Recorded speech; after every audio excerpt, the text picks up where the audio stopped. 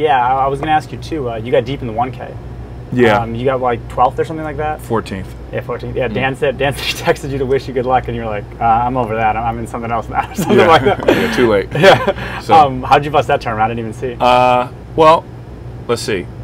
One hand that came down, I had 2 10s, and the guy I never played with, super nice guy, very meek, you know, and he raised like 50,000. I moved all in, and he like insta called me. I moved all in for like 300 or something. He insta called me.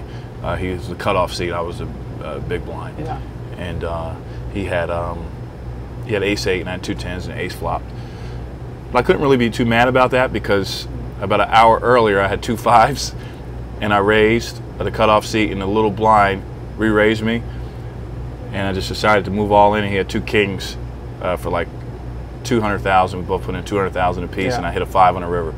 So you know that kind of like washed. I know what you mean. You know, one was obviously much more luckier than the other one, so I really couldn't be too upset about that. But that hand did cripple me. Yeah. And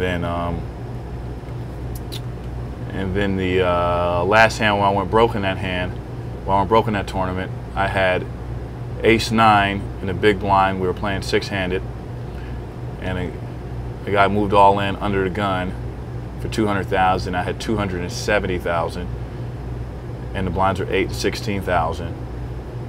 And you know, I thought a while. I just decided to call him. I just felt like this is a good spot. You know, he could be moving in with a lot of king queens. Maybe he could move in with some aces with the worst kickers. Yeah, yeah. And I decided to call him. I kind of regret that too, because he ended up having ace 10.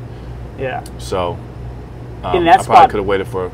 I could have waited for a better spot, but I don't. You know, the thing is, like when I wait in tournaments, like if I don't, I do better in tournaments when I go with all of my reads and I just trust my reads and I go with the way I feel.